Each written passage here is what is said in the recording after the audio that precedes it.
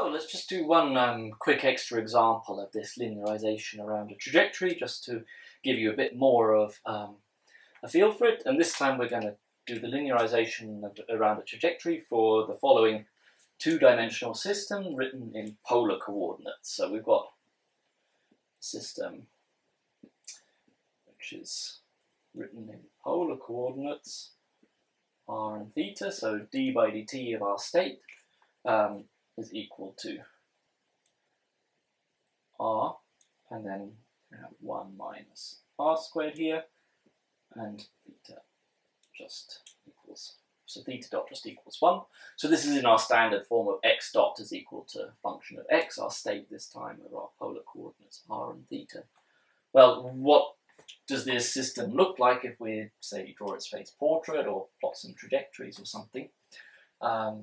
So if we draw things in normal Cartesian coordinates like this, so our polar coordinates are r and theta, and now we can just simulate our system and build up our phase portrait in the usual way. And it turns out that if we start off, say, here, so our initial condition corresponds to this point, we follow a trajectory that looks something like this, and then it spins round and round and round. And then we try some other initial conditions, and we start up here, and we go and we fall into exactly the same periodic orbit. And if we start here, we also join this, and so this is a limit cycle, and it's kind of a little bit special. The limit cycle in this case corresponds to a unit circle of radius 1. So we cut through here at 1, 1, minus 1, and minus 1. So when we simulate our system, it looks like we have a limit cycle here. So let's just try and linearize around that limit cycle and see what happens. So we're going to linearize around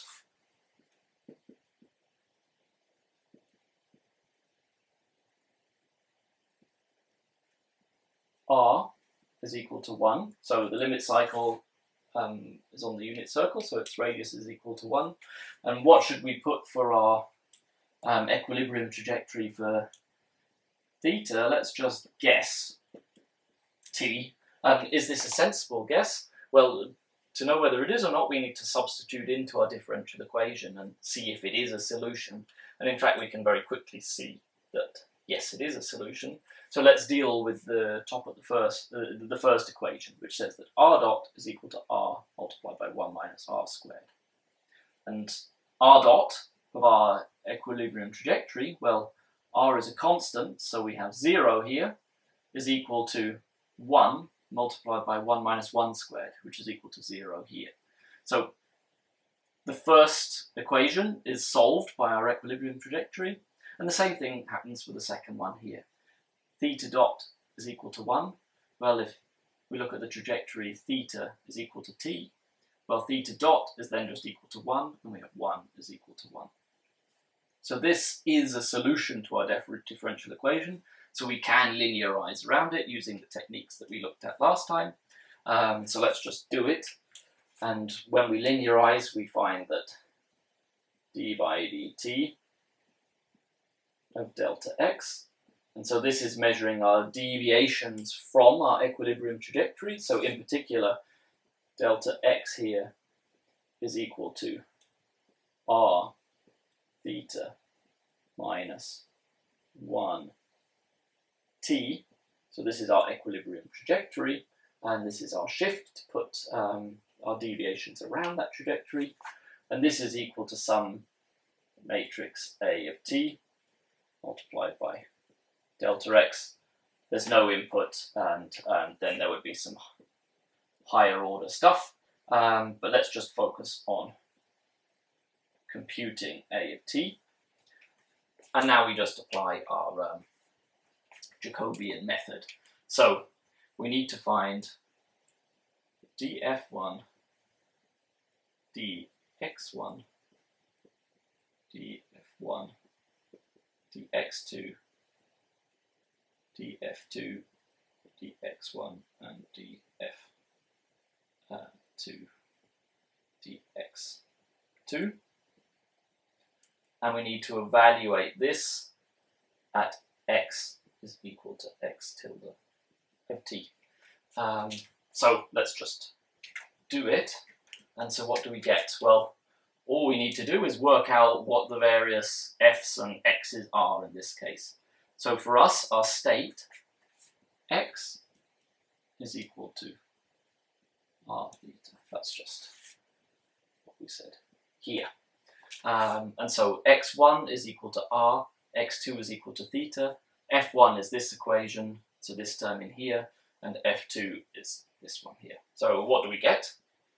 So df1 dx1, so that's this function, the partial derivative with respect to x1, which is r, so we get 1 minus 3r squared. Now we need df1 dx2. This doesn't depend on theta though, x2 is theta, so that's 0. And similarly, this doesn't depend on either of our state variables, so when we take the partial derivatives, we get 0, 0. And then we need to evaluate it at our, along our trajectory, theta tilde of t, and theta tilde is just 1t, so along our trajectory r is equal to 1, so we end up with 1 minus 2, minus 2, 0, 0, 0. And so this thing here, this is a of t. So this is our linearization around this trajectory. And actually in this case, it turns out that it's not time dependent, so we can start to maybe use our tools for analyzing stability. It actually turns out this is a case that we can't do, because we see here we have an eigenvalue of 0 and of minus 2. So one of our eigenvalues is in the left-half plane, but one of our eigenvalues is at the origin. So this is one of the cases where we don't know. Actually, we look a little bit more deeply and we see that the troublesome equation, so the equation that's giving us this 0 eigenvalue, it was linear to begin with. So actually we have a marginally stable, one of these eigenvalues corresponds to a marginally stable behavior, and then we're actually locally asymptotically stable with respect to deviations in R. And so in this, if you mess around with this argument a bit and try to make things a bit more rigorous, this is actually a way to prove that this is a limit cycle, because you're able to show that for deviations in the radial direction, we'll always come back, and then we're marginally stable in the theta direction. And so this just means if we give a little nudge, we just advance our limit cycle a little bit, but we stay on the same limit cycle and we have the same periodic behavior. But that's not the point here. The point here is just to illustrate linearization around trajectories one more time.